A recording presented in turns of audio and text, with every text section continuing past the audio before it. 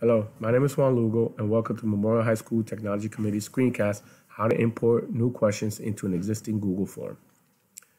First thing we want to do is to title our Google form, SAT Lesson 5 and 6 Vocabulary Quiz, and then to title the form. As you can see, we have section 1 of 2. Our first section is our identifier questions, which help us identify which student is taking it and what period.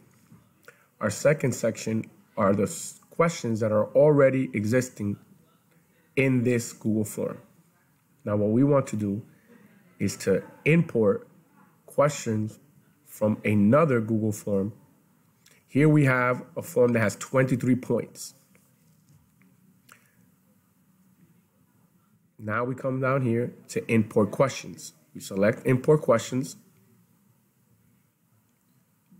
We identify which Google form we want to choose, lesson 6. And now here we have all the questions in this lesson 6 word quiz. We've already chosen our identifier, so we skip that. We choose section, lesson 6 matching exercise A. We choose our section B. And finally, we use our SAT critical reading strategy questions. As you can see down below, we're importing 34 questions to our existing Google form.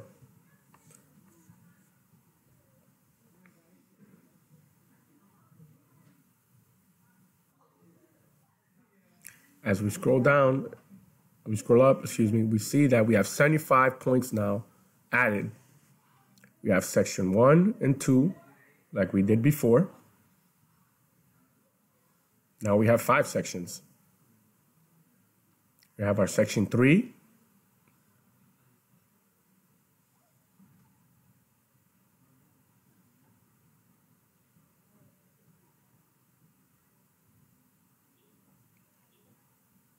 Our section 4, matching exercise B.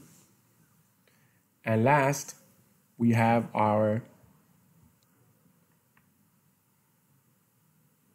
section 5, SAT critical reading strategy questions. As we scroll up, let's take a closer look at how it would view for the student. We preview. You see that we have our identifiers. Juan Lugo.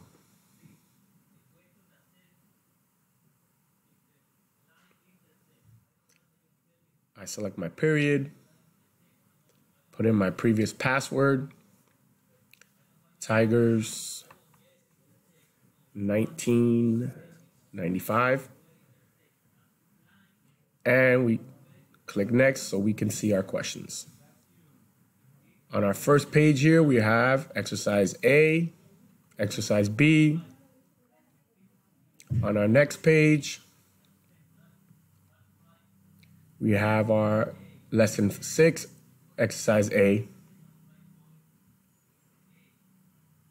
On the next page, we have matching exercise B for lesson 6.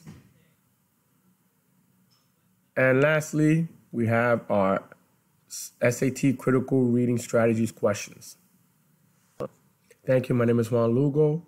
On behalf of the MHS Technology Committee Screencast on how to import new questions into an existing Google form, please check us out on the Technology Committee's Google Classroom or on the district YouTube page for all our YouTube videos.